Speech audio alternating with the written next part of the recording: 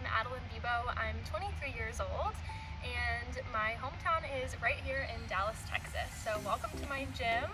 This is actually one of the first times that I've been back in a true gym practicing since I had a rib removed and 2 muscles removed and a shoulder surgery last December. So I'm working my way up to a comeback.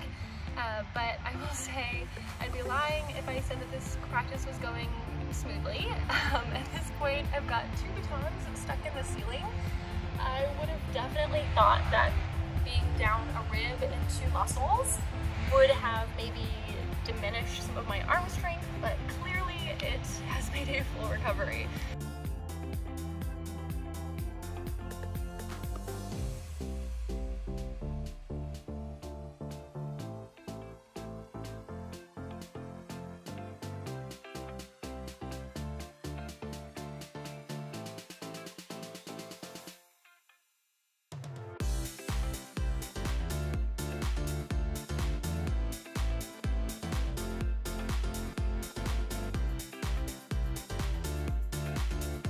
I started twirling when I was 9 years old. At the age of probably 4 or 5, I told my mom that I wanted to twirl, kind of out of the blue. She really didn't know what the source of my curiosity was or where I even found out about this. The only thing I can think of now is that I maybe saw it in a parade or on TV, but all I knew is that was what I was going to do, and I had my heart set on it, and I was a very stubborn child. We searched our area for a twirling coach, kind of came up short, but put me in cheerleading and competitive hip-hop dancing for the meantime. And while I learned a lot of skills through that process, I knew that it wasn't what I was meant to do, it wasn't where my heart was. And finally, when I was 9, we found a coach that lived about an hour away from where we did, and we drove to go see her an hour there and an hour back twice a week for 4 years. And I knew from my very first lesson that that was what I was going to do, and I was going to pursue it wholeheartedly. I used to sit in the backyard and just practice and practice and practice. And I remember going inside and saying, "Mom, I'm gonna be on Team USA for baton twirling." And at the time, I don't think either of us really knew that there was a Team USA for baton twirling, but I knew somehow that that was what I was destined to do. And from there, I set bigger and bigger goals. Not only did I want to be on Team USA, but I wanted to be a world champion. I wanted to be a role model, and I wanted to share this sport that I held so dearly in my heart with the rest of the world. And that's kind of what I've made my life to be at this point.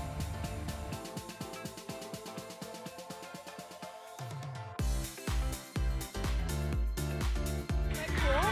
That's cool.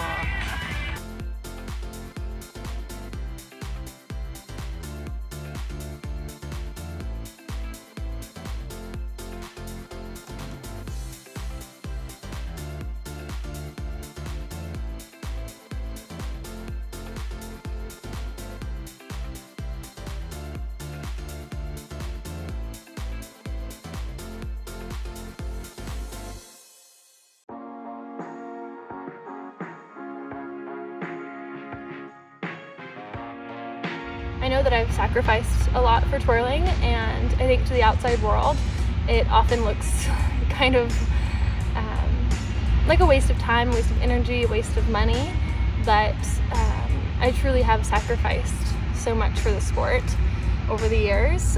So many long hours. My gym times usually were 4 to 7 in the morning and then 9 to midnight, and I would find any little space in my day and my schedule to fit in practices, and I gave up a lot, including a rib and 2 muscles in my shoulder for the sport.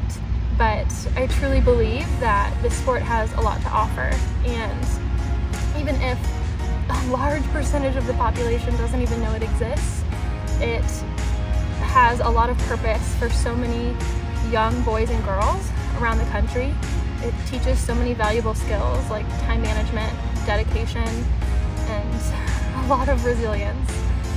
That's for sure. I think resilience is the #1 thing that I've come away with. I know that I can overcome anything. I can take any challenge on, and even if it's difficult, even if there are quite a few obstacles in the way, I've learned that there's nothing that hard work and creativity can't overcome, and that's what I live by.